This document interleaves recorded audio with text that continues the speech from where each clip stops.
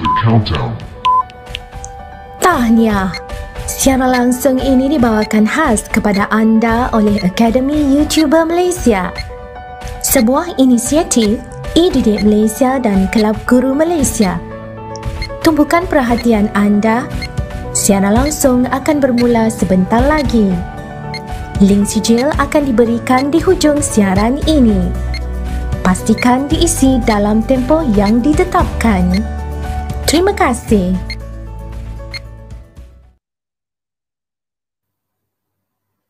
Hai.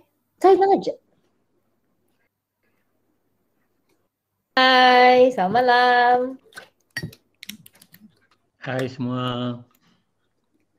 Cikgu Ling bukan iklan? Ya. Ya. Selamat malam semua. Teacher N? Oh, bukan iklan dulu kah? Tadi Oh kan. ya. Satu lagi kan? Okey.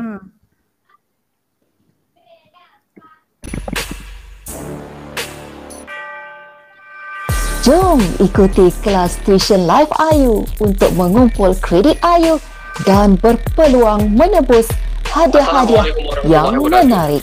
Nak labur saham tapi masih Hadiah bernilai lebih RM10,000 disediakan secara percuma untuk pelajar seluruh Malaysia.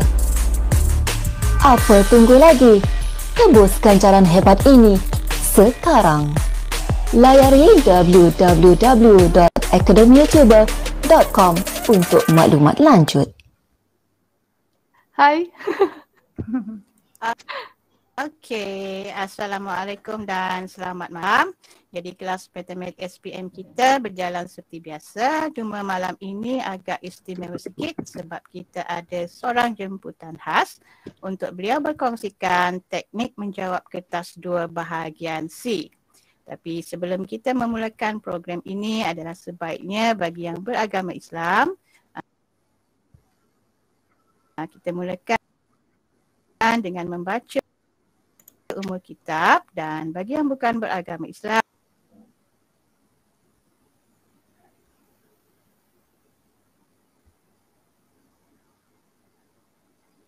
Okey, saya Teacher N selaku moderator pada malam ini dan ditemani oleh KP Matematik SPM, Cikgu Ling.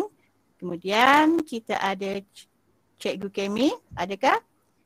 Teacher BST, Cikgu Tang, Cikgu Kumar dan Cikgu Norazlin. Ramai kita malam ni. Okey. Ya, ramai. Ya. Meriah di konti. Pastikan adik-adik menonton hingga mendapatkan kod kelas yang cikgu akan bagi nanti, yang mengandungi 1 huruf dan 4 angka yang membolehkan adik-adik membuat penebusan hadiah seperti yang ditunjukkan pada iklan tadi. Okey, dan mengisi link e-sijil dengan menggunakan email e-didik atau MOE sahaja sebelum jam 12 malam ini. Sekiranya adik-adik ingin mengajukan sebarang soalan di ruangan chat, silalah gunakan bahasa yang sopan.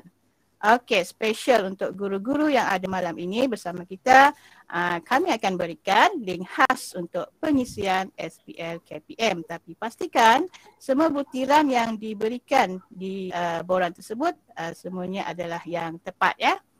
Okey, tanpa membuang masa lagi, marilah kita menjemput Cikgu Azman, seorang guru inspirasi dan ikon didik TV serta jurulatih kebangsaan kebat matematik yang kini bertugas di SMK Puncak 3 untuk memulai perkongsian beliau.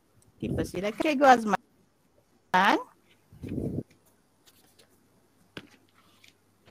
Okey, bismillahirrahmanirrahim. Warahmatullahi wabarakatuh dan selamat malam semua. Okey, apa khabar? Harap-harap semuanya sihat walafiat ya. Bersama saya malam ni, orang lain semua gambar belakang cantik. Teknik menjawab SPM ada gambar cantik kan, tapi saya gambar biasa saja. Tak apalah, itulah specialnya. Okey, alright. So alhamdulillah sedapat hari ini bekerjasama dengan rakan-rakan guru yang hebat-hebat sebenarnya. Saya ni biasa-biasa sajalah. Okey. Kebetulan muncul TV lebih sikit dari orang lain, tapi tak apa. Okey, so malam ni saya nak berkongsi dengan guru-guru semua, anak-anak semua ya, tentang bagaimana untuk menjawab soalan ujian CSPM KSSM.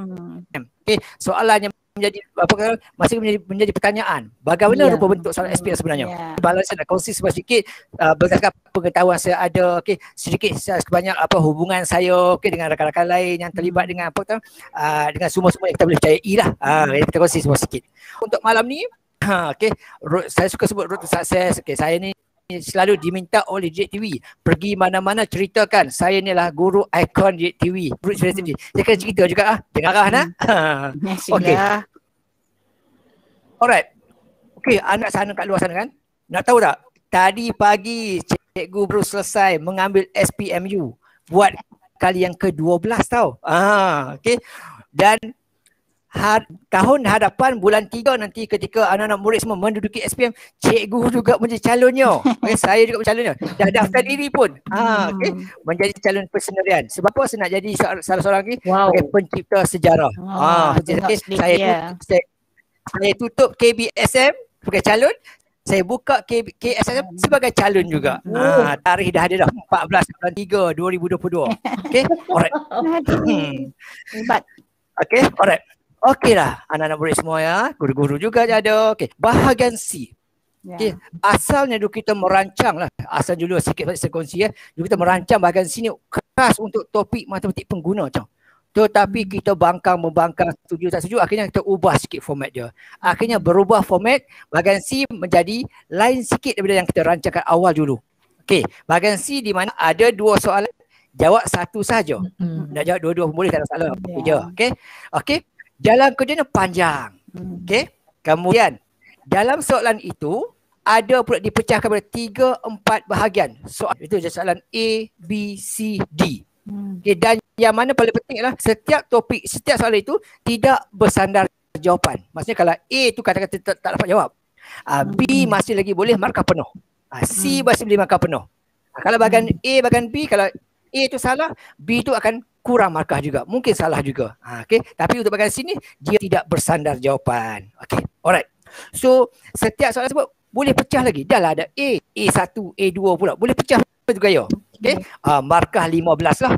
Okey, untuk bahagian sini saya sarankan kepada pelajar-pelajar supaya berilah masa selama 20 minit untuk menjawab soalan ini. Walaupun sekadar 15 markah, tapi beri masa lebih sikit. Kerana apa? Kerana banyak soalan yang perlu dijawab. Okey.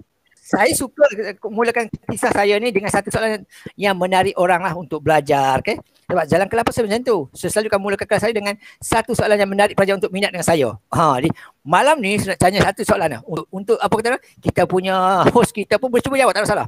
Okay? Dalam masa 10 saat je. Senaraikan 6 binatang yang hanya ada 2 huruf sahaja. Saya beri kayu. Tahu tak apa jawapan dia? Adik-adik tuliskan jawapan di ruangan chat Wow. Apa jawapan? 2 huruf sahaja. 2 huruf sahaja. 10 saat ya.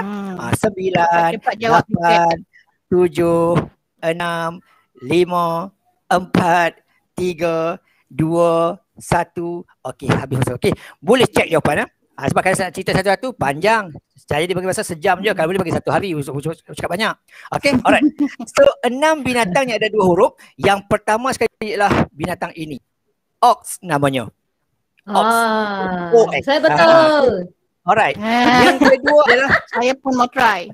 Yang kedua adalah udang. Udang. Kenapa udang? Ada huruf dan huruf G sahaja. 2 huruf saja. Okey? Alright. Okay. Dan yang ketiga pula adalah panda. Huruf P dan A sahaja. Okey. Yang keempat adalah babi. Minta maaf sebut babi lah. Okay. Sebab huruf ba, bahasa Jawi bahasa Jawi huruf ba dengan huruf B. Okey. Yang kelima adalah singa. Bahasa Jawi juga, iaitu huruf C dan huruf nga. Dan satu lagi ialah lala. L dan A sahaja. Itulah dia binatang yang ada 2 huruf sahaja. Okey, alright. Okey, contohlah. Okey, jom jalan. Direct to the point. Okey, contoh. Dia bagi cerita. Ini bahkan macam ni Dia akan bagi satu cerita, kemudian ada pecah soalan. Contoh dia, contoh. Graf berpemberat di bawah menunjukkan jarak dalam kilometer yang menghubungkan 7 lokasi iaitu P, Q, R, S, T, U dan W. Ini cerita dia. Okey. Cerita kata graf pemberat menunjukkan arah dalam kilometer, jarak dalam kilometer menunjukkan lokasi-lokasi tersebut. Okey, ada P, Q, R semua tu ada jarak-jaraknya. Ini baru ceritanya. Okey. Tengok soalan yang pertama. Okey. Puan Sureti memandu daripada P ke T melalui U. Okey, jika purata laju pemanduannya ialah 80 kmj, hitung tempoh masa dalam jam yang diperlukan untuk sampai ke T. Okey, soalan A. Topiknya adalah graf gerakan, iaitu ada melibatkan laju, masa, jarak. Okey, so kita masukkan maklumat. Soalan kata bermula dari P, pergi ke T melalui U. Itu jarak dia. Okey, 105, 95. Okey, sekarang jarak kita sudah ada. Masa nak cari, laju diberi. So apa kita nak guna untuk soalan ni? Okey, apa formula kita nak guna? Maka kita gunalah formula laju, jarak, masa. Okey. So formula ni patutnya semua dalam kepala lah. Okey, patut dalam kepala. Tengok cikgu sampai putih rambut dah. Fikir formula kan? Okey, alright. So lajunya sudah ada 80. Okey, jaraknya sudah ada 105 dan 95. Masa nak cari. Jadi bermain dengan formula ini. Okey. So just gantian dalam formula. Laju 80, jarak 105 tambah 95 bahagi masa. Okey, dapatlah markah pertama kat situ. Okey, kemudian masa, nak cari masa, jarak bahagi laju. Dapat 25 jam. Simple saja soalan dia. Yang penting kita dapat tangkap dia punya keyword dia, iaitu laju, ada jarak, nak cari masa. Kalau tahu itu semuanya jadi simple lah. Okay, pada saya macam tu dia cakap, matematik tu kacang je. Okay, alright. So markah pertama dekat sini lah, iaitu kita menunjukkan ada nampak jarak dan gantian formula yang betul lah. Okay, kita selesaikan dan dapat jawapan akhir. Okay, lebih kurang gitu. Alright. Okay, A 3 markah. Selesai. Katakanlah, alamak, saya terlupa lah formula. Okay, dah hilang markah. Confirm lah ni contohnya. Contohlah katakan, terlupa. Okay, tak apa. Masih berpeluang kutip markah soalan B. Okay, tengok soalan B pula. Okay, B. Masih gambar yang sama, pemberat sama, tetapi ceritanya lain dah. Kali ini dia kata Daniel seorang rider penghantar barang. Kita tak kisah Ninja Van ke, Lala Move ke, JNT ke, tak kisah, pedulilah. Okey, beroperasi dekat U dan menamatkan tugasannya di W, di mana dia akan menghantar pesanan ke semua lokasi tanpa melalui laluan yang sama. Okey, dari segi ayat ini kena faham betul-betul. Okey, lukis dan labelkan satu pokok dengan jarak paling minimum bagi graf pemberat tersebut. Seterusnya, nyatakan jarak pokok itu. Okey, sekali baca tahu dah, lukis pokok. So mindset tahu dah, ini topik teori dalam rangkaian graf. Tingkatan 4 bab 5. Okey, so bermula daripada U dia kata, tamat di W.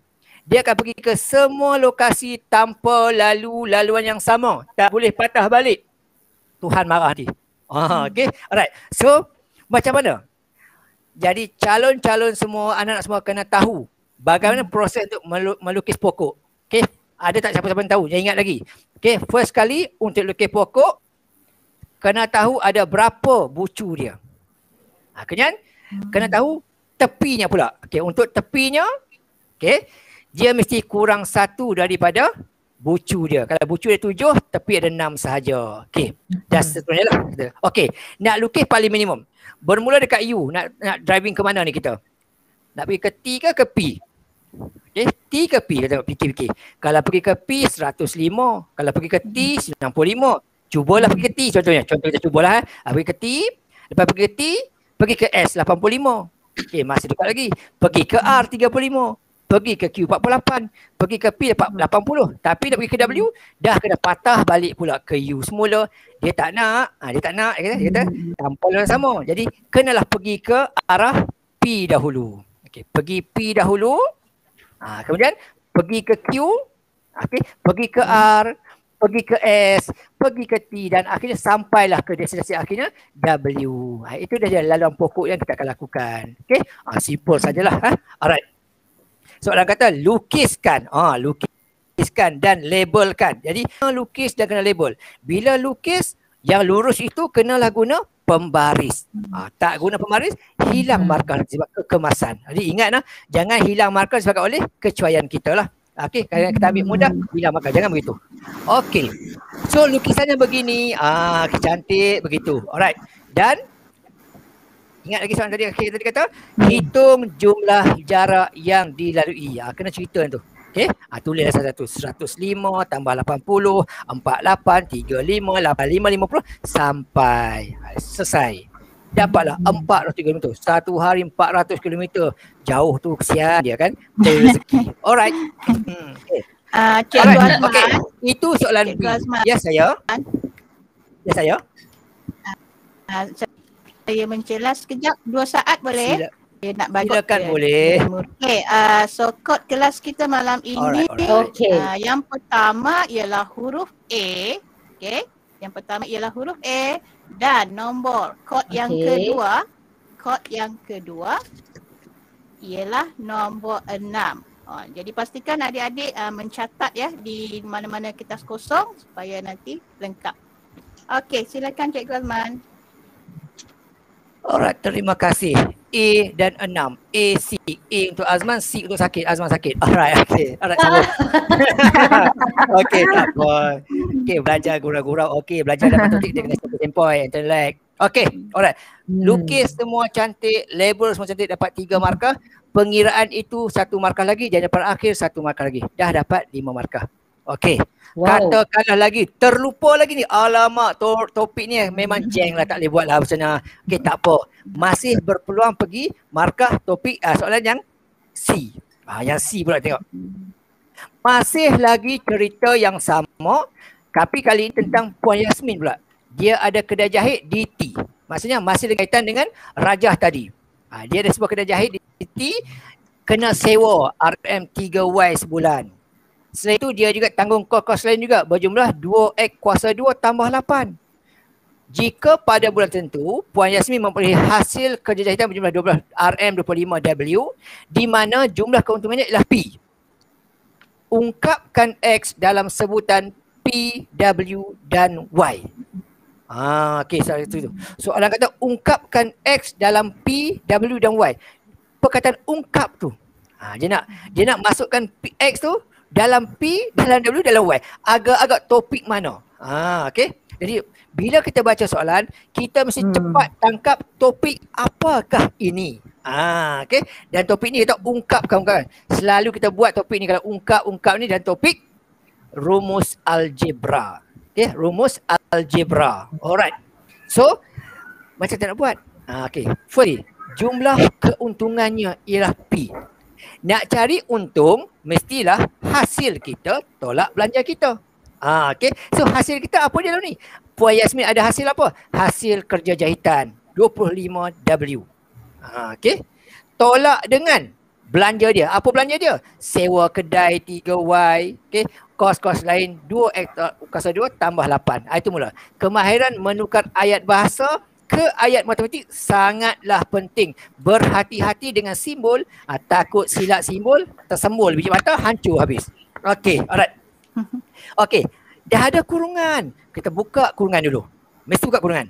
Okey, buka kurungan. Okey, so dan oleh sebab soalan minta dia kata ungkapkan X dalam sebutan. Maksudnya ingat perkataan bila kita ungkap X dalam sebutan, kita nak huruf X sahaja di sebelah kiri, yang lain semua pindah pi sebelah kanan. Okey, oleh sebab 2X itu negatif, pindah ke kanan, ke kiri lah, jadi negatif, jadi positif. Okey, 25W kekalkan. Okey, negatif 8 kekalkan dan P itu pindah ke sebelah kanan. Sebab kita nak huruf X saja, P tak mau, pindahlah dia, lantak dia lah. Okey. Kemudian masih ada lagi 2X ni. Tak mau 2X ni, kita nak X saja. Kita macam kita nak musnahkan X 2 ni. Kita bahagi 2 kan kiri dan kanan. Okey, tinggal X kuasa 2. Masih ketegak lagi X ni. Masih ada kuasa 2 lagi tu. Macam nak hilangkan kuasa 2? Kita punca kuasa 2 kan dia. Selesailah untuk part ini. Ini macam inilah dia. Inilah maksudnya ungkapkan X dalam sebutan P, W dan seterusnya lah. Y tu mana Y tadi? Okey, Y. Tak perasan mana pergi. W 3. 3Y. Y hilang dah. Tak perasan tau. Minta maaf lah, tak perasan tau. Baru perasan. Jangan marah lah. Cikgu-cikgu pun boleh cuai kan ni. Sudah nanya kita. Alright. Jangan marah nak. Okey, nanti saya masukkan balik lah tertinggal. Okey. 8P. Okey. Tinggal WY. Okey, tak apa. Tapi kita kat sini adalah A, B, C tadi saling tidak bersandar jawapan. Okey. Tengok D pula. Okey, D pula. Kali ni tentang apa pula? Encik Syukri pula. Syukri pula. Encik Syukri tinggal dekat U. Berulang-alik kerja dekat T dengan menaiki. Tu dia. Okey, menaiki apa tak tahu. Tiba-tiba full stop. Bubuh lah menaiki apa, kereta ke, lembu ke, tak kisahlah. Janji ada sebab tertinggal tu, ayat tu. Okey. Diberi laju pemanduan Encik Syukri berubah secara langsung dengan jarak. Okey, nampak? Okey, bila kita baca soalan nampaklah. Boleh bayangkan kepada kita. Berubah secara langsung. Tahu dah. Topik ubahan. Dia dapat clue dah. Okey. Dengan jarak dalam kilometer dan secara songsang dengan 101 asas 2 kali masa. Kebiasaannya dia mengambil masa 1 jam untuk sampai ke pejabat dia. Kalau memandu 76 kmj. Hitung masa dalam minit jika dia memandu dengan kelajuan 90 kmj untuk perjalanan pulangnya. Okey, ayat nampak panjang tu kan. Sekali baca nampak macam pening kepala otak lah kan. Alright. Kalau budak yang jenis yang apa kata yang jenis yang tak boleh nak fikir lebih ni. Panjang susah ni, tinggallah lantak dia lah. Saya berfikir tu. Okey, tapi kalau boleh jangan buat begitu ya. Baca soalan, cuba cari punya keyword dulu. Di sini keywordnya apa? Berubah secara langsung dengan jarak. Laju berubah langsung dengan jarak. Okey, mesti tahu. Ini topik ubahan. So kita pindah ke maklumat. Bekerja dekat U, pergi kat T. Tinggal dekat U, bekerja kat T. Jaraknya 95 km. Okey. Laju dia tadi berubah secara langsung. Bila langsung ada kat atas lah. Bila ada kat atas. Okey. Lajunya berubah secara langsung dengan jaraknya J. Dan songsang dengan 101 asas 2 kali masa. Kena faham soalan tu. Kali masa. Okey, saya pun gunalah L untuk laju, J untuk jarak, M untuk masa. Okey, alright. First kali simbol ubahan tu untuk ikan tu. Okey. Bila kita buang bentuk ikan tu akan timbul satu huruf apa? Ingat tak ikut huruf apa? Okey, huruf K kecil di sebelah J tu. Okey. L sama dengan kita tukar simbol ikan pada simbol sama dengan akan adalah K kecil. Jadi K kecil J per dengan 101 asas 2 M. Dan kita ganti maklumat. Yang kita tahu, lajunya 76. Okey. Jaraknya 95. 101 asas 2 kita ubahlah kepada nombor biasa kita asas 10. Okey, kena pandai lah tu. Tekankan kita lah mod base tu. Okey, dapat 5. Okey, kali dengan 1. Okey. Alright, kenapa 1? Masa tadi dia kata ambil masa 1 jam untuk sampai. Okey. Pusing. Pandai-pandai ya. Kena pandai ya. Jadi, dapat dekat situ 95K sama dengan 380. Nak hilangkan 95, bahagikan 95 kiri dan kanan, dapatlah K-nya ialah 4/5. Dan tulis semula persamaan yang pertama yang kedua tadi, gantikan K itu dengan 4/5. Inilah dia bentuk ubahan yang kita cari tu. Dan sampai tahap begini, baru boleh jawab soalan yang diminta. Iaitu hitung masa dalam minit jika dia mandu kelajuan 90 kmj untuk pulang dia. Okey, so laju kita tahu 90. Jarak kita tahu 95. Masa tak tahu, nak kena cari macam nak cari dia? Gantilah dalam ubahan tadi. Okey, so laju 90. Jarak, ni saya terlupa typo ni, tertukar ni 90, tukar 90, saya lupa tukar, sorry minta maaf. Okey, 95 kat situ. Kemudian jarak 4/5. Okey. Selesai habis. Okey, ni masih lagi. Ini ada typo lah. 95 ya, bukan 90. Alright. Okey. Tak perasan tadi, minta maaf. Okey. Dapat jawapan 5M sama dengan 4 dan akhir sekali dapat jawapan M ialah 0.8 jam. Ada calon terhenti dekat sini. Jangan begitu. Sebabnya ialah soalan kata apa? Soalan kata hitung jawapan dalam minit. Okey, dalam minit. Jadi kena ubah kepada minit. Okey. Jadi jangan kata ubah, rugilah. Okay, alright. So selesaikan habis. Ini untuk apa kata? Untuk slide ni saya kena ada ubahan sikit lah. Ada typo sikit lah di sini. Okay, tapi nak beritahu ceritanya macam ni lah bentuk pengiraan dia. Boleh faham ya? Boleh faham semua ya? Okay, bagus ya. Alright. So dekat sini ada typo sikit. Ini sepatutnya 95 ya, bukan 90 ya. Dan saya ubahkan balik nanti, boleh balik nanti. Alright. Okay, inilah dia bentuk soalan bahagian C. Dibagi satu situasi, satu cerita dan dia akan pecah kepada 3 ke 4 soalan. Setiap soalan itu pula topik yang berlainan dan jawapan saling tidak bersandar. Maksudnya kalau A salah, B masih lagi boleh betul. C masih lagi boleh markah penuh. Itu dah bentuk soalan bahagian C ini. Okay, alright. Tengok pula contoh yang kedua. Contoh yang kedua lah, markah yang 4 senang je lah. Contoh yang kedua. Ceritanya bermula begini. Tak adalah pada suatu hari, tak ada gitu. Okay. Syahrul seorang kontraktor bertauliah di sebuah syarikat pembinaan di Johor. Tu cerita dia. Syahrul ini kontraktor bertauliah dekat syarikat dekat Johor. Nun jauh di sana, JDT. Dia sering berulang-alik ke Kuala Lumpur untuk memantau projek pembinaan di bawah selian. Itu ceritanya. Syahrul kerja di Johor, ulang-alik ke KL. Okey. Tengok soalannya. Soalan A. Jika dia memerlukan masa selama 2.75 jam untuk tiba di tapak projek dengan purata kelajuannya adalah 90 km tanpa berhenti di mana-mana, hitung jarak dilalui olehnya. Okey. 2 markah. Serta itu T2/9 tu maksudnya bab ni adalah bab tingkatan 2, tingkatan 2 bab 9 lah sebagai rujukan kita lah ya. Alright. Okey, dekat sini kita ada apa lagi? Cari keyword dia. Dia ada bagi masa 275 jam.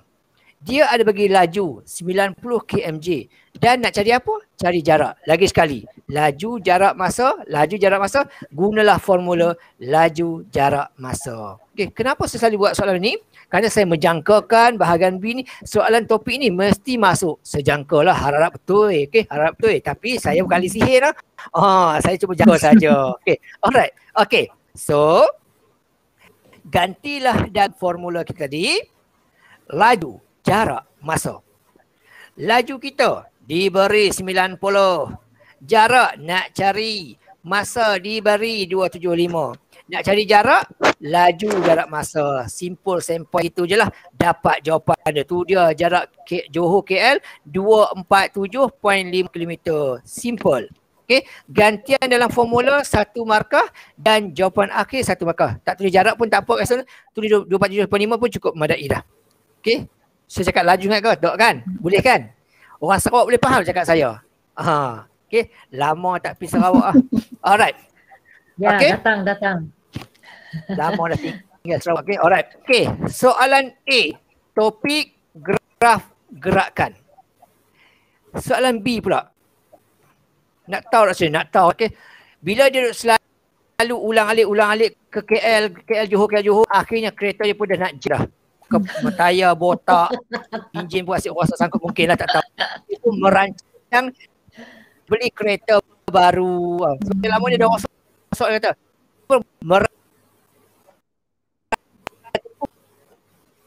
Akan datang tu. Yang mana dia kata aku ada wang simpanan sendiri. Sikit lagi tu saya akan simpan 2,000 bulan. Itu dia kata lah, bukan saya kata. Okey. Soalan kata, terangkan 3 konsep yang dipraktikkan oleh Syahrul bagi perkara ni. Topik pengurusan keuangan. Cerita Syahrul tadi, tak kali nak beli kereta 6 bulan cara kapan. Okey. Dengan cara beri simpanan sikit dan baki lagi sikit tu, dia simpanlah. Terangkan 3 konsep smart yang dipraktikkan oleh Syahrul dalam perkara ini. Okay. SMART, M-A-R-T. Semua orang kena tahu apa maksud S-M-A-R-T itu. Okay, jangan ambil sambil lewa. Penting. Okay, dalam cerita ini, antara S-A-R-T yang manakah ada perkara ni. S tu apa? S tu adalah spesifik. Apa benda jadi? Dia nak beli kereta baru. Itu dia S dia. Okay. Syahrul nak beli baru. Itu spesifik dia. Okey, M, measurable. Boleh ukur tak? Measurable ni melalui jumlah simpanan dia setiap bulan keperluan. Ada dia nyatakan itu. Di sini dia akan simpan sebanyak RM1,000 sebulan. So boleh diukur. So dia menyimpan RM2,000 sebulan. A ada tak? A ni attainable. Boleh capai. Okay.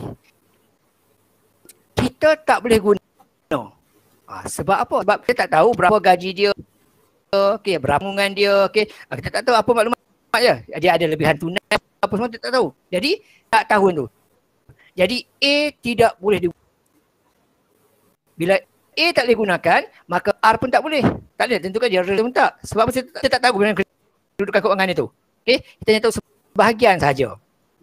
Jadi yang tinggal lagi ialah T. Tempoh masa. Ada tang situ nak beli tempoh bulan akan datang. So hanya SMT sahaja yang ada dalam konsep Syahrul ini. A dan R tu tak ada. Maklumat tidak cukup lengkap untuk menerangkan tentang A dan juga tentang tadi. Boleh faham tak? 3. Janji hampa semak tu. Okey. Ini B. Tentang okey. Hoya 660 cc kereta apa tau. Dia sudah membeli sebuah kereta berkapasiti 2860 daripada sebuah syarikat penjualan. So bila dah beli kereta, dia kenalah dapatkan insurans. Insurans. Dia nak beli insurans apa? Nak beli insurans pihak ketiga kebakaran kecurian. Berjumlah RM80,000 bagi kereta dia dengan kadar LCD 25%. Okey. Okey, di samping tu dah lah dia beli. Okey, kita pun tahu bila beli pihak ketiga kebakaran kecurian ni, bila kita accident, kita tuan kereta tak dilindungi insurans. Okey. Jadi kita kena beli juga insurans tambahan, iaitu insurans kemalangan diri. Dia nak beli juga. Okey, yang mana syarikat tu kata kami boleh bagi perlindungan tetapi sekadar 80% sahaja daripada nilai muka yang mana berharga RM2.60 bagi setiap RM1,000. Okey, soalan kata hitung jumlah bayaran yang perlu dijelaskan bagi tujuan tersebut. Okey, di sini ada dua tugasan. Tugasan adalah mengira berapakah kos insurans, okey, insurans bagi kereta tersebut. Yang kedua, berapakah pula kos insurans kemalangan diri yang akan dibeli oleh Syahrul. Ini topik insurans. Bab 3 tingkatan 5. Okey, rujuk jadual tarikh motor di bawah. Okey, jadual ini jangan bimbang dan risau, tak payah hafal. Kalau hafal mampu kita. Okey, jadual ini akan disediakan dalam soalan peperiksaan. Okey, jangan takut dan risau. Nak hafal mampu kita kan? Alright? Okey. Hafal jadi orang insurans lah kita. Itulah. Okey. Boleh jual insurans lah. Sebelum jadi insurans kita short dulu. Okey, alright. Okey, kita kira yang pertama. Nak beli insurans pihak ketiga kebakaran dan kecurian. Okey, anak-anak murid semua kena ingat ya, topik ini penting. Dan tajuk insurans ni, pengiraan insurans motor ni sangat penting. Saya rasa saya harap masuk dalam SPM.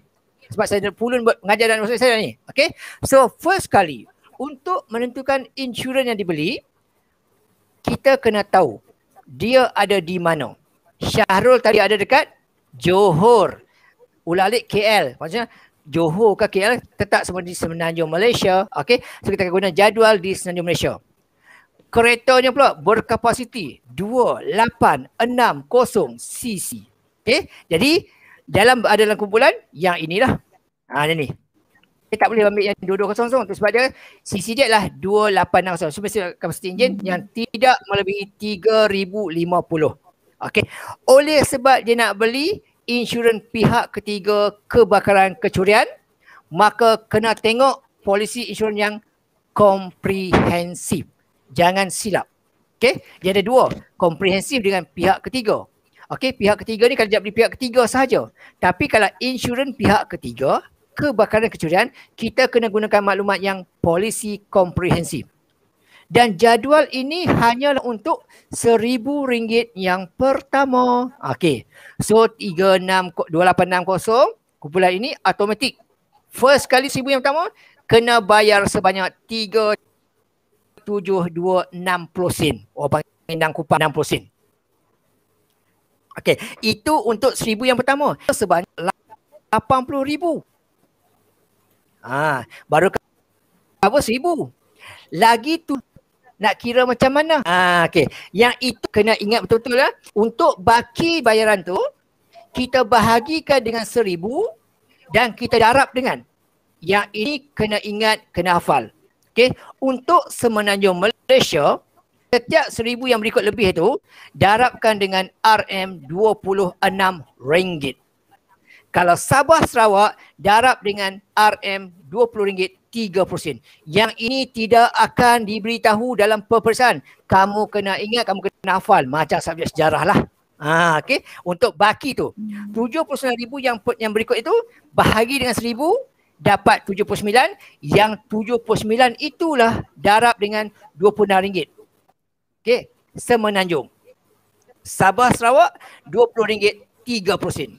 Okey, so tambahan lagi sebanyak RM2,050. Campurkan dua-dua itu, dapatlah premium asas untuk komprehensif. Okey, itu yang pertama. Okey, seterusnya, kena ingat lagi sekali ni. Untuk insurans pihak ketiga, kebakaran dan kecurian, kita akan ambil hanyalah 75% daripada premium asas komprehensif.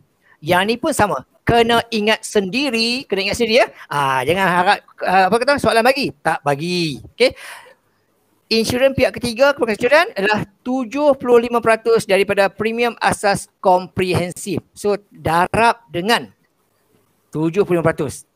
Okey, 75% darab dengan 2426 60 sen, dapatlah jumlahnya adalah 1819.95. Itu adalah permulaan untuk bayaran insurans bagi polisi pihak ketiga kebakaran dan kecurian. Sampai sini apa nak buat? Okey, tengok. Ada atau NCD? NCD binatang apa? NCD binatang apa? NCD ni ialah no claim discount. Okey, maksudnya katakanlah tahun lepas bawa kereta langsung tak claim insurans, langsung tak accident, langsung tak apa. So bila tahun ini kita nak renew road tax, dapatlah insurans potongan sebanyak 25%. Itu. Tapi kalau kita ada buat claim, maka NCD tu habislah. Okey, kes ni dia beritahu dia ada NCD 25%. Okey, so darablah 25% dengan 1819.95, dapat diskaun sebanyak 454.99 sen. Tolakkanlah dia dan barulah dapat jawapan sebanyak RM1364.90. Itu step untuk mencari insurans pihak ketiga kebakaran dan kecurian. Okey, mesti cari yang komprehensif dulu, kemudian darab dengan 75% dan tolak NCD jika ada. Okey, selesai separuh bahagian. Okey, itu baru selesai tentang kereta dia. Diri dia belum lagi. Okey, untuk diri dia pula, okey, dia nak beli insurans kemalangan diri. Yang mana syarikat kata dia setuju melindungi sebanyak 80% sahaja daripada nilai muka. Okey, alright. Dan setiap 1,000 kena bayar RM2.65. Okey. So macam inilah. Insurans kemalangan diri. Syarikat hanya cover 80%. Jadi 80% darab dengan jumlah muka 80,000. Dapatlah kat situ. Darab pula dengan okey, ni saya sekaliguskan. Okey, 80% 0.8 darab dengan muka 80,000 bahagi dengan 1,000 darab dengan 2.65 sen. Saya sekaliguskan terus. Okey, nak buat satu-satu boleh, tak ada masalah. Okey je. Tapi saya buat sekaligus tak ada hal. Okey ya. Okey, maka dapatlah sebanyak RM1696 kupang 60 sen. Okey. Itu untuk kemalangan diri. Soalan kata hitung jumlah bayaran yang perlu dilakukan bagi tujuan tersebut. Okey, alright. So, insurans kereta tadi tambahlah dengan insurans diri ini. Dapat jawapan dia. Okey, jumlah bayaran perlu dilakukan sebanyak 1364.96 tambah dengan 1696% dapat jumlah akhirnya 15345 sen. Okey, boleh faham tak semua? Boleh faham? Okey, alright. Cikgu Azman, ada soalan daripada Bikli. Dia tanya, adakah jawapan dibuat harus ada rumus sesuatu bab? Bergantung pada soalan jugalah saya rasa. Okey, ada soalan yang tak perlu rumus, ada soalan yang, tapi ada soalan yang saya kena awal lah. Ada soalan yang mana kita kena ingat. Tak semua rumus bagi. Okey, kata saya rumus tu turunnya bagian insurans ni memang kebanyakan kita kena hafal rumus tu lah. Okey, cumanya tentang jadual tadi yang itu jangan hafal.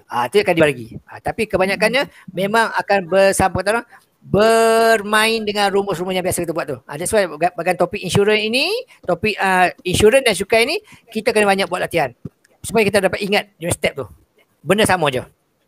Alright, boleh? Okey, sekejap Cikgu Azman. Sekejap Cikgu Azman, saya mencela lagi ni nak bagi kod. Okey, kod kelas yang ketiga. Kod kelas yang ketiga ialah nombor 2. Okey, seperti Cikgu Tang tunjuk tu nombor 2. Okey, silakan sambung Cikgu Azman. Okey. Syahrul sudah ada kereta baru. Okey, Syahrul sudah ada insurans. Lega hati mak dia, lega hati dia pergi KL pun tak takut accident sebab ada di cover dah. Okey, kita pergi soalan yang D pula. Okey, D. Okey, yang D. Contoh. Pada bulan Ogos 2021, Syahrul ingin memperbarui cukai jalan bagi beberapa kenderaan miliknya. Berikut kenderaan miliknya. Ui, kaya rupanya Syahrul ni. Ada empat kenderaan tu. Kaya dia. Motor keris ada, motor Halivision ada, Bersama ada, Alphard pun ada. Semua yang kaya mewah, semualah dia. Oi, betul siapa dapat Syahrul ni. Okey, alright. Okey. Bahagian C. Macam saya cakap tadi, awal tadi, dia boleh ada pecahan kecil lagi. Tadi ada pecahan.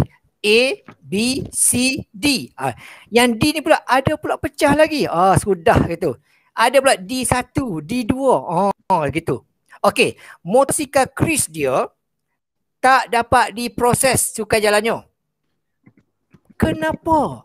Kenapa? Berikan alasan atas galan tersebut dan bagaimana cara untuk mengatasi masalah ini.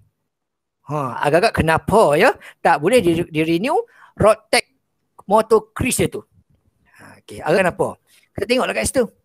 Okey, road tax mati 2018. Yang lain semua mati 2021. Okey, 3 tahun beza tu okey, mana Syahrul letak motor kris ni? Dalam bilik ke apa kan? Lupa nak renew road tax dia. Okey, jadi motor kris ini tidak dapat diproses cukai jalannya kerana tempoh masa mati cukai jalan tersebut melebihi tempoh 1 tahun. Okey, jadi setiap kenderaan kita kena di-renew setiap tahun. Kalau lebih setahun ter-renew, automatik tak boleh di-renew road tax kita tu. Tu cara motor ke kereta sama je. Lebih setahun saja tak boleh di-renew secara automatik. So macam mana nak buat?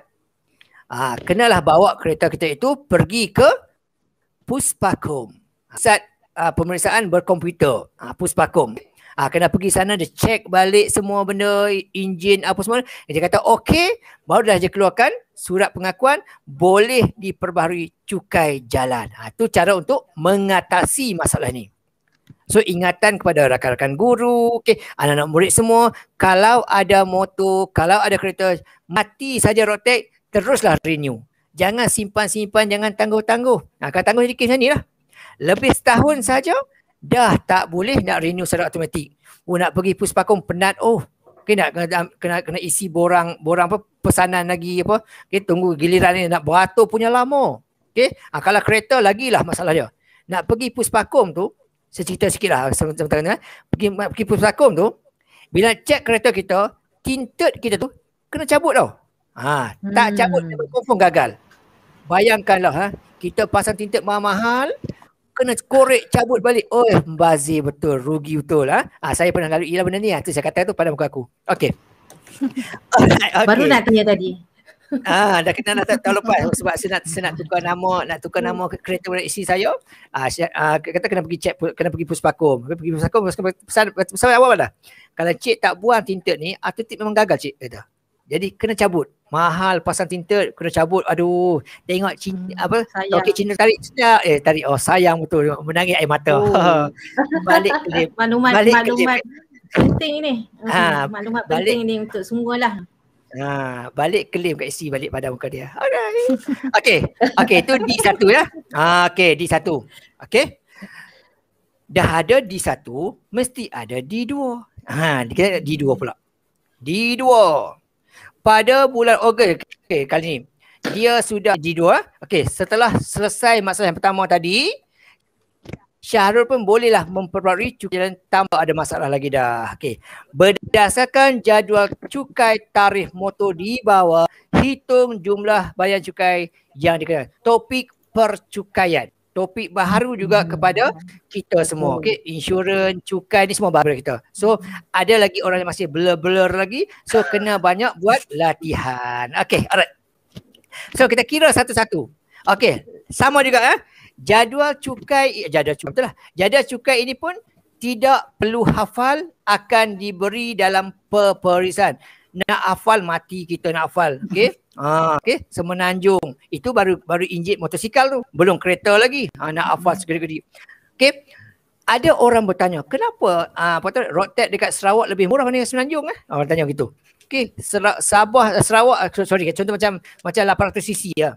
Dekat Semenanjung 200 betul. Sabah 180. Kenapa ya? Inilah dia kata prihatinnya kerajaan kepada rakyat. Katanya begitu. Okey. Sebab apa kata di Semenanjung. Di Semenanjung ini jalan raya cantik-cantik, kemas-kemas, jarak pun dekat-dekat. So bagilah cukai tinggi sikit, bukan selalu rosak pun. Tapi Sabah Sarawak dah lah jalannya panjang-panjang, tak elok katanya begitu. Tak elok. Tempat pula daripada Kuching ke Miri pun berapa jam jalannya nak sampai. Okay. Jadi kita bagi bantuan gitulah. Okay. Jadi kerajaan apa, kurangkan kadar cukai, kadar insurans supaya dapatlah bantu rakyat di sana. Kalau jadi apa-apa, ada lebihan duit untuk tujuan tersebut. Itu tujuannya lah, rasional dia. Okay, alright. Cek satu tu. Kita cek motor dulu. Macam tu. Tak ada lah. Tak ada. Nanti kan jadi isu ni kan. Just pengetahuan. Takut ada isu nanti orang petikan. Mana ada Sarawak miskin-miskin. Kaya rasa Sarawak ni. Tokek balak. Gitu. Dia cuba elakkan, tak ada lah gitu. Just pengetahuan je lah kenapa alasannya gitu. Lebih kurang. Okay. Kita cek dia punya motor dulu. Motor keris dia. Motor keris dia. Oleh sebab 110cc, maka di Sabah ke, di Sarawak ke, Semenanjung ke, semuanya free of charge. Percuma. Free saja. Tetapi daftar tetap kena daftar. Okay, jangan tak daftar. Bila kata percuma, tak payah bayar lah. Free. Itu yang tak boleh tu. Tetap kena daftar juga. Daftar juga. Dia bagilah yang kecil tu. Road tax kecil tu kena lekat. Itu kena buat juga. Okay. Alright. Tapi dia tak payah bayar. Okay. Tapi ada charge perkhidmatan lah RM2. Okay. Itu untuk Chris. Percuma. Okay. Kemudian Harley Davidson. Harley Davidson Aja pun betul tak tahu. Okay. Harley Davidson dia, kapasiti enjin adalah 275cc. Okey. Dalam kumpulan 251 sehingga 500cc. Oleh sebab Syahrul ini berada di Johor, maka gunalah data nilai untuk Semenanjung 180. Okey. Jadi kena bayar sebanyak 180. Chris percuma. Jangan tulis percuma ya. Tulis RM kosong lah. Jangan tulis percuma. Okey. Harley Davidson RM RM180. Okey, selesai bahagian motosikal dia.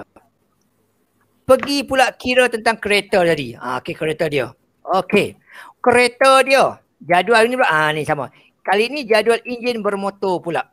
Okey, ada saya ambil sebahagian lah, bukan ambil semualah, sebahagian saya ambil. Okey. Ini saya ambil bahagian cukai Semenanjung dia. Sabah Sarawak lain lagi kiraan dia. Okey, ada kiraan dia. Okey, dia ada kereta persona. CC-nya 1600. Jadi dalam kumpulan baris pertama tu. 1401 sehingga 1600 cc. Jadi automatik kena sebanyak RM690 kadar asas dia. Okey, bawah 1600 cc automatik kena 690. Okey, kereta di bawah 1 cc tu kena banyak ni lah. Mula-mula. Okey, selesai personaku. Okey. Yang kedua, kereta yang diminati oleh anak saya, Toyota Alphard. Selalu pesan ayah, nanti ayah banyak duit beli Alphard ya. Safi sukalah Alphard. Dia kata, dia kata macam-macam dia boleh cerita. Dalam tu luas lah.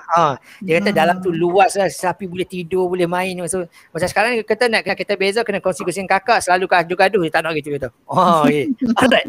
Tak apalah. Nanti saya kata, nanti ayah ada duit, ya belilah. Okay, alright. Okay. Jom kita sama. Toyota Alphard. Okay, Toyota Alphard. Alphard dia ialah 2860 cc. Berada dalam kumpulan 2500 cc sehingga 3000 cc. Balas yang tak akhir tu. Okay. Bila tengok cc begitu, automatik first kali. Kadar yang dikenakan adalah RM880. Automatik kena. Itulah kadar asas. Memang dah kena. Oleh sebab Alphard dia tu 2860. 2000 cc yang pertama, 2500 cc yang pertama, itu dia kena 880. Okey. Baki cc-nya itu 386. Okey, 386 betul lah. Aku sesuai kira kan. Tolak 500 kan. Okey, 360. Mabuk dah. Okey, 360 yang baki itu darabkan dengan RM2.50. Setiap sisi lebihan itu darabkan dengan RM2.50. Ini namanya kadar progresif. Maksudnya semakin besar sisinya, semakin tinggilah kadar cukai yang akan dikenakan. Okey, so darab dengan RM2.50 dapat tambahan lagi sebanyak RM900. Itu untuk Toyota Alphard. Okey, untuk cukai saja RM1,000 lebih. Tak mahu gunalah, mahal lah. Okay, alright. So tambah semua, dapatlah untuk Alphard cukai jalannya adalah 1780.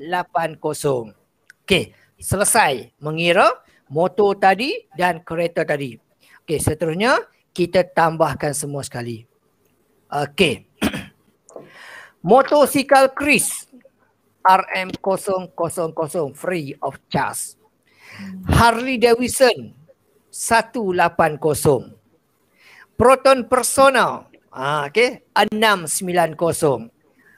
Alphard tadi 1780. Okay, so jumlahnya tambahkanlah semua sekali. Step itu dapat akhir kali kena bayar sebanyak RM2,650. Okay, tetapi ingat, ini hanya contoh soalan sajalah. That's why ada Chris, ada Davidson, Persona, Alphard, tapi dalam exam sebenar tak adalah dinyatakan nama apa. Nanti kan macam kita promosi. Okey. Jadi mungkin sebut kenderaan sajalah. Ni contoh saja saya buat. Okey. Adalah Alphard tu. Okey, alright. Okey, boleh faham sangat tu nah? Okey. Boleh faham semua? Kau ada tanya apa-apa juga. Setakat ni tak belum ada lagi. Oh, dia pun faham. Kau dia pun terpegun dengan cikgu cakap. Alright. Cakap macam ni. Dengan laju. Dengan laju dia, dengan bahasa campur-campur Kedah, Utara, Sarawak semua ada. Laju tu lah. Tu dia lah tu. Okey, alright. Sama lah macam saya ngajak Sarawak pun macam tu saya cakap. Masuk kat Utara agak. Okey. Okey. Kita tengok soalan yang berikutnya. Kali ni saya slow sikit. Okey. Kalau habis masa beritahu takut saya terlajak nanti. Okey. Okey. Ni soalan. Gambar di bawah menunjukkan laporan status terkini COVID-19 di Malaysia bertarikh 27/6/2021 yang dikeluarkan oleh Majlis Keselamatan Negara. Okey, ini gambar dia. Okey, saya ambil dari Telegram lah, grup Telegram MKN. Okey, cuma sini ada perkongsian lah ya untuk anak-anak murid semua. Okey, soalan SPM 2021 nanti tidak ada soalan tentang COVID. Jangan fikir ada ya sebab soalan kita dibuat 2 tahun awal. Jadi soalan kamu kita dah buat 2 tahun awal, 2019 lagi. Waktu itu Malaysia tak ada COVID lagi. Okay. So jangan terbayangkan ada soalan tentang COVID. Tidak ada. Okay. Untuk tahun akan datang, untuk yang fokuskan akan ada lah soalan COVID. Mesti adanya lah. Okay. Tapi kan trial, insyaAllah ada. Sebab trial dibuat tahun semasa. Okay. Alright, inilah cerita dia. Okay. Tentang gambar raja ni ada tentang kes COVID di Malaysia pada 27 hari 6 21. Okey. Cerita dia tentang COVID lah. Okey, kita pergi yang A. A lah. Kementerian Kesihatan Malaysia menjangkakan dapat mengurangkan, macam-macam berita, okey. Kementerian Kesihatan Malaysia KKM menjangkakan dapat mengurangkan sebanyak 4.78 darab 10/3 jumlah kes aktif dalam seminggu. Hitung jumlah jangka minggu yang diperlukan untuk memastikan 80% kes aktif dapat dikurangkan dalam bentuk piawai. Okey. Clue dah ada situ. Bentuk piawai. Tingkatan 3 bab 2. Okey.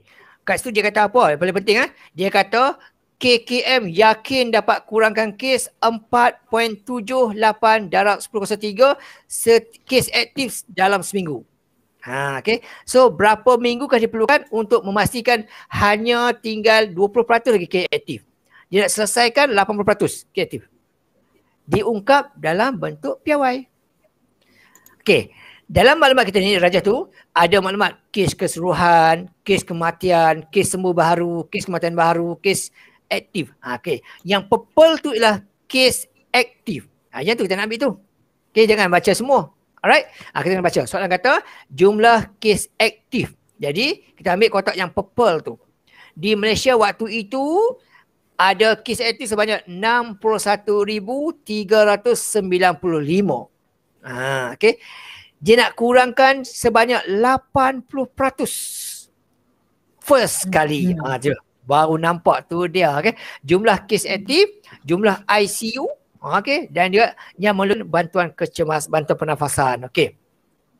First kali untuk selesai soalan ni, kenalah tahu berapakah jumlah kes yang kita perlu selesaikan.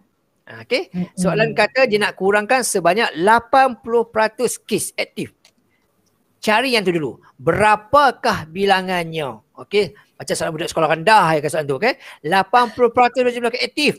Okey, so 80 per kes semasa 61395. Nak kurangkan sebanyak 80%. Jadi 80% bersama dengan apa? 80 per 100 ataupun 0.8 darab dengan 61395. Gunalah kalkulator yang cantik-cantik yang mahal tu, dapat jawapan dia. Okey, jadi kerajaan nak mengurangkan sebanyak 49,116 kes.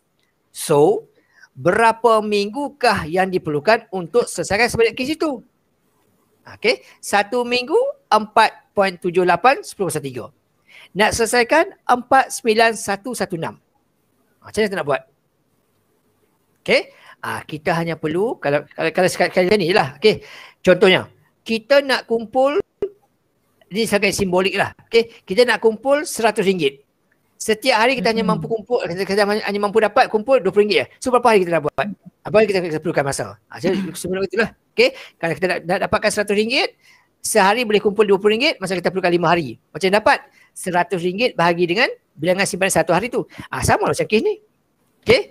Jadi jumlah kes yang nak dikurangkan, kita bahagilah dengan jumlah kes yang dijangka dapat dikurangkan. Okey, kita masuk itu. Tempoh masa dia. Jumlah kes bahagi dengan jangkaan mingguan. Bagilah bentuk itu. Kemudian 3 markah kan. Okey, 3 markah, 1 markah dapat dekat 80% tadi. Okey, tempoh masa ni dia cepat akhir. Gunalah kalkulator kita yang mahal-mahal tu, Casio ke Sharp, tak kisah, pakailah, tak kisah. Okey, kalau beli kat Mr. Dinamo Joris pun guna, tak ada hal. Okey, asalkan jangan guna kalkulator grafik saja. Okey, guna kalkulator, dapatkan jawapan dia 10.27. Ini. Ramai calon terhenti dekat sini. Okey, dia kata jawapan dia memerlukan 10.27 minggu. Okey, siapa buat sampai sini, hilang markah percuma 1. Okey, sebab apa? Sebab soal minta kata dalam bentuk piawai. Yang ini belum bentuk piawai. 10.27 belum bentuk piawai. Okey, kena pastikan jadi bentuk piawai. So ingat bila jawab soalan, jawab ikut kehendak soalan. Jangan jawab ikut apa yang kita faham. Okey, ada calon jawab sampai terhenti. Antara calonnya ialah saya lah. Saya sebut kat sini. Sebab apa? Sebab saya seronok buat ini sampai tu. Super. Okey. Jawapannya ialah 1.027 darab 10 kuasa 1. Okey. Alright. Siapa berhenti kat sini, markah hilang 1. Percuma sahaja hilang. Okey. Dia saya tak ada jawapan sebab saya terkesi juga. Okey, kecuaian. Okey. Alright. Itu soalan A tentang COVID tadi. Kes yang pertama ni kes berkaitan kes aktif. Okey. Kita pergi soalan nombor B pula. Okey, Cikgu Arman, boleh saya mencela? Okey, silakan. Saya mencela sekejap. Saya nak bagi kod yang keempat. Kod kita yang keempat ialah nombor 1. Nombor 1 ya. Okey, so sebentar lagi kita akan keluarkan link untuk SPL KPM dan juga link kehadiran untuk murid di ruangan chat. Nanti murid-murid adik-adik bolehlah tengok di ruangan chat link-link tu dan bolehlah isi. Okey, terima kasih Cikgu Arman. Okey, alright. Okey. Kita sambung lagi. Seronok juga ada gangguan gini. boleh tarik nafas, boleh minum air. Okeylah tu. Okey.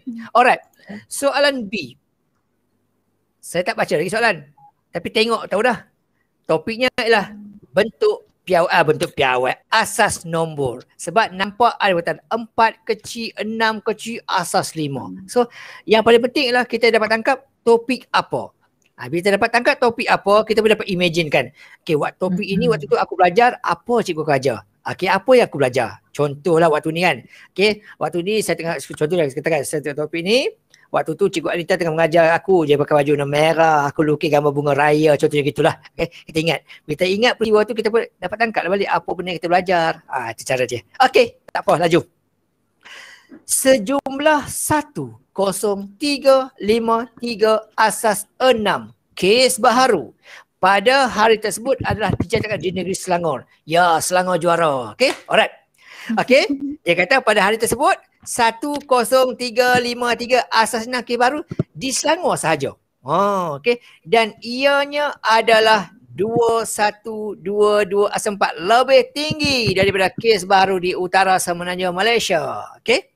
Alright, soalan kata, hitung jumlah kes baharu di negeri-negeri utara semenanjung Malaysia diungkap dalam asas 5. Okay, alright.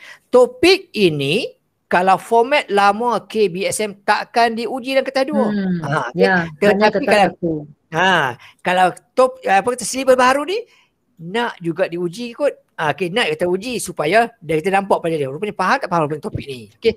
Alright.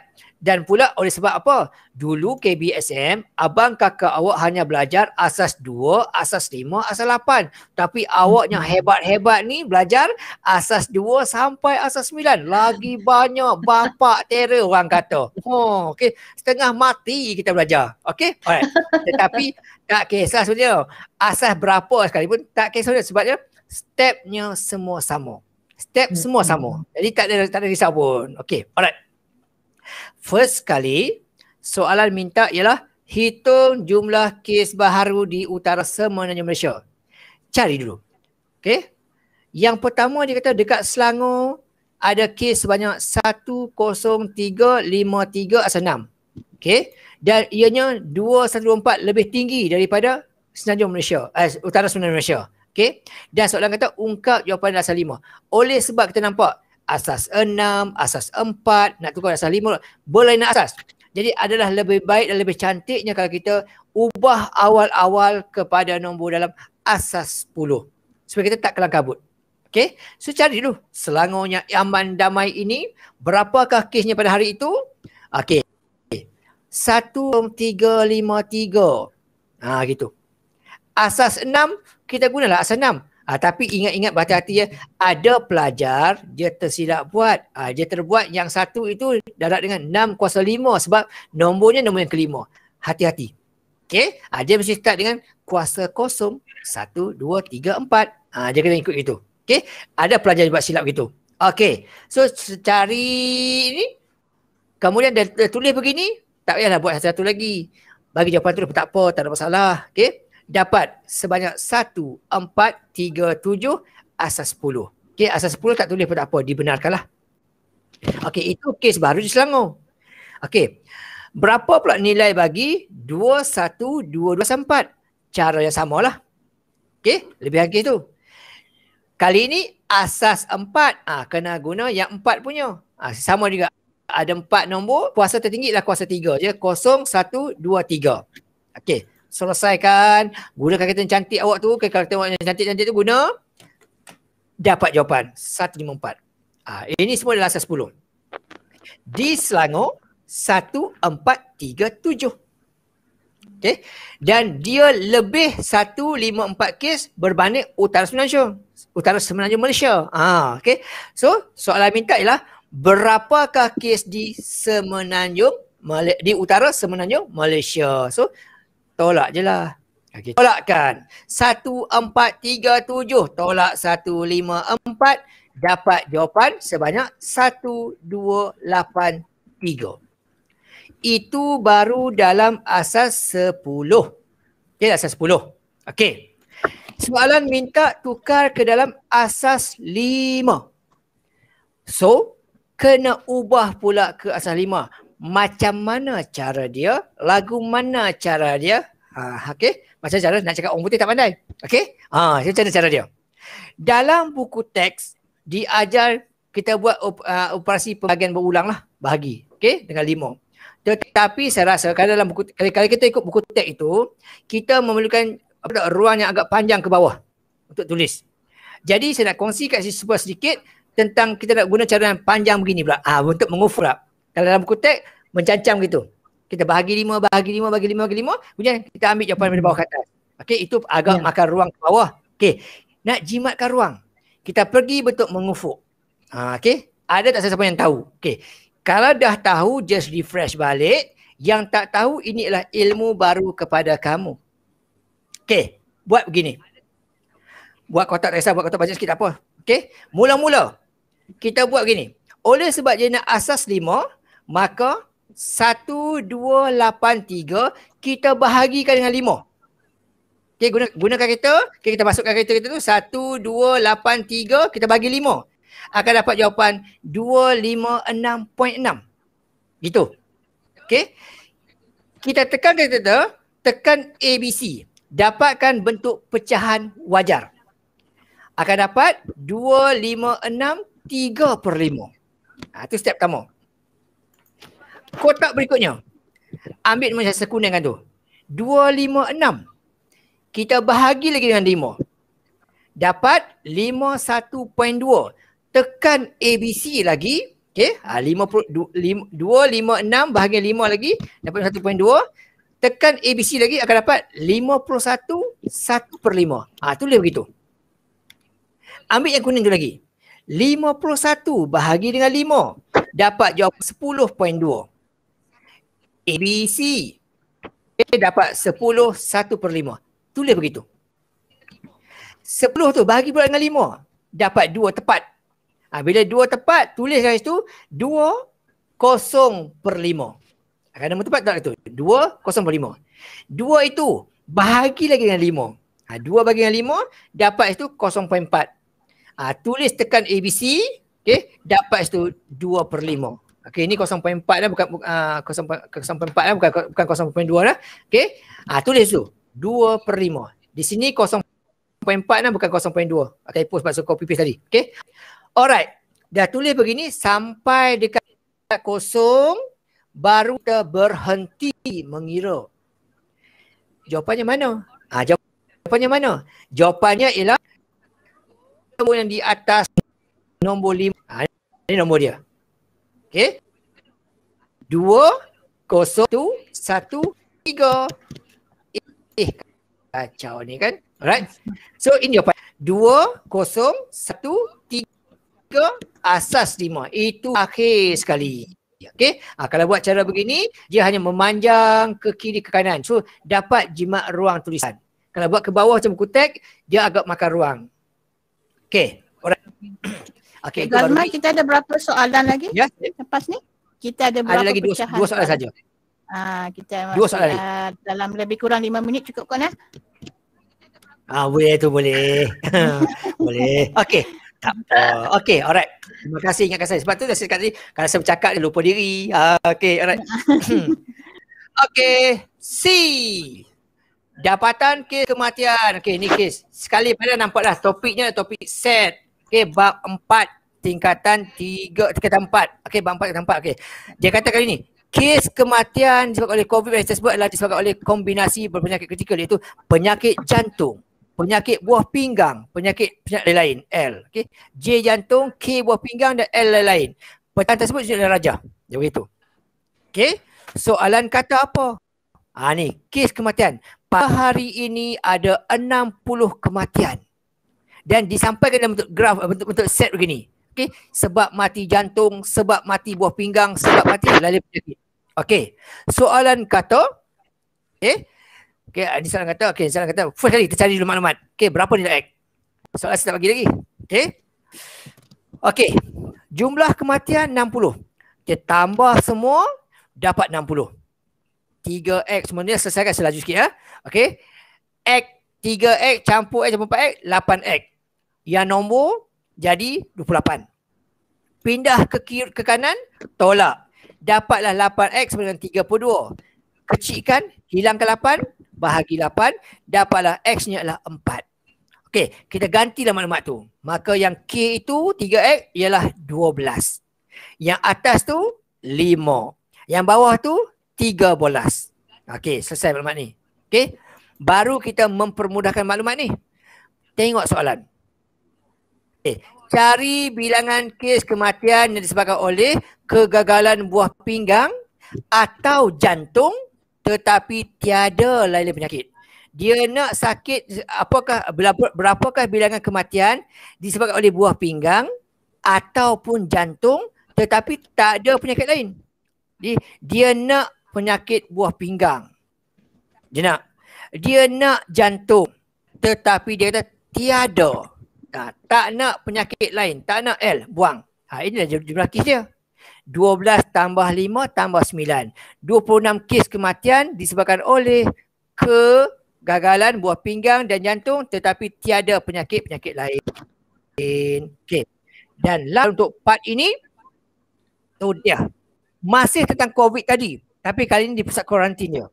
Rajah menunjukkan lakaran keluasan kawasan di perkhidmatan bagi seorang pesakit COVID yang masih dirawat. Okey, mana panjang kawasan itu ialah Y meter, lebarnya 1.5. Okey, ada katil, ada meja, ada ruang kosong. Okey, dan dewan dia pula ni boleh muat 100 ruang pesakit. Maksudnya sepanjang tu boleh muat 100 katil dia kata. Okey, ini lakaran dia. Okey, soalan kata pusat kuarantin tersebut mampu menyusun 100 pesakit siap barisan dan boleh masuk maksimum 8,000 ruang pesakit bagi sebuah dewan berkeluasan 24,000 meter persegi. Berapakah nilai Y? Okey. Sekali pandang nampak soalan salah juga sekali pandang. Okey, alright. Okey, tengok. Mudah saja. Dalam dewan itu boleh muat 8,000 ruang pesakit. Kita shortcut dia. 100 tak abad. Okey, gini. 8,000 ruang bermaksud setiap satu ruang bagi raja tu lah, raja sebelah kiri tu panjang 1.5 tu, Y tu juga tu. Okey, dapat itu. Okey. Ruang dia 8,000 ruang darab dengan lebar kawasan tu 1.5 darab dengan panjang Y, jumlah akan sama dengan 24,000 kaki meter persegi tu. Okey, darabkan dapat 12,000 Y sama dengan 24,000. Hilangkan 12,000 tu. Kiri kanan kita bagikan dengan 12, dapatlah panjang Y adalah 2 meter. Simple. Okay, nampak saya macam susah gila tadi. Rupa-rupanya senang ke gitu. Alright? Okay. Saya cakap. Sampai hujung dah. Okay? Alright. So ada apa-apa tanya? Okay, kata ada apa-apa saya nak serah balik pada rakan-rakan saya dekat YouTube ni. Pandai, rajin dipercayai saya. Jemput saya berkongsi ilmu. Okay. So saya ucapkan terima kasih kerana jemputan ini. Okay. Mudah-mudahan pada ke depan nanti boleh jemput lagi insya-Allah. Cuma beritahu awal, Kalau saya ada masa, baru saya akan terima. Kalau tidak, minta maaf. Okay, sebab jadual saya full. Okay, so kepada anak-anak di luar sana yang join bersama saya malam ni, terima kasih. Ingat bahawa matematik itu kacang saja. SPM itu simple saja. Jadi kita ingat step dia, kita ingat formula dia, semua simple. Okay, satu yang saya cakap pada anak-anak semua ya.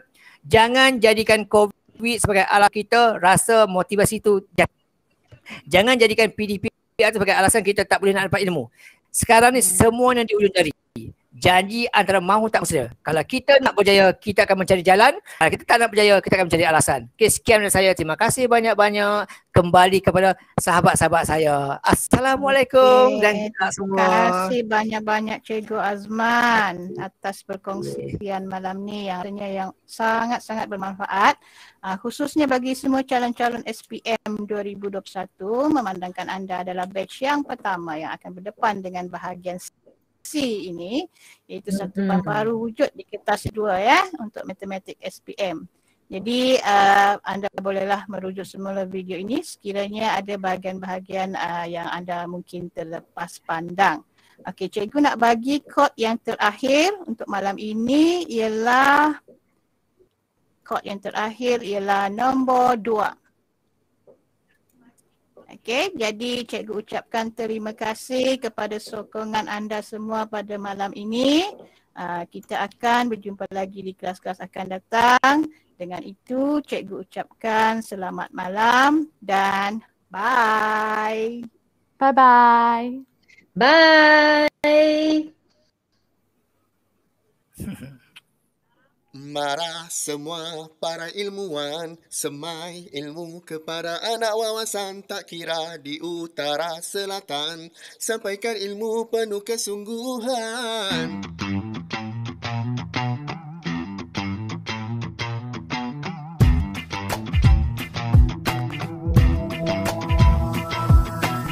Akademi YouTuber Malaysia, langkah laksana dengan jitu, penuh bermisi guru ayu, mencapai misi yang satu. Permisi kita, bantu kita, bermotor sendiri yang kita biasa, bersama kita luar biasa, berjasa demi nusa bangsa.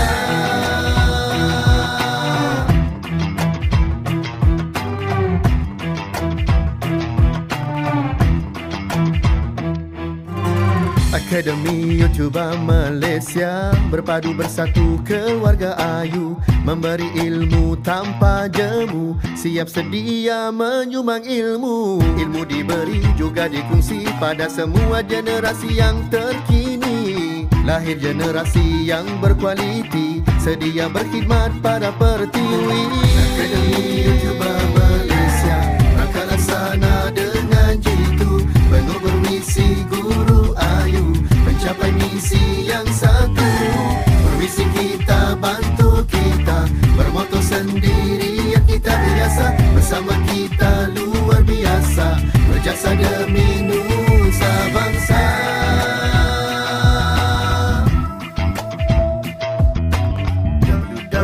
www.academyyoutuber.com. Berusaha ayu, capai kecemerlangan, berpadu ayu, cipta kegemilangan, bersatu ayu, bina wadah terbilang, terus berjaya bersama ayu. Berusaha ayu, capai kecemerlangan, berpadu ayu, cipta kegemilangan, bersatu ayu, bina wadah terbilang, terus berjaya bersama ayu. Marah semua para ilmuwan, semai ilmu kepada anak wawasan, tak kira di utara selatan, sampaikan ilmu penuh kesungguhan. Akademi YouTuber Malaysia, langkah laksana dengan jitu, penuh bermisi guru ayu, mencapai misi yang satu. Permisi kita, bantu kita, bermotor sendiri yang kita biasa, bersama kita luar biasa, berjasa demi nusa bangsa.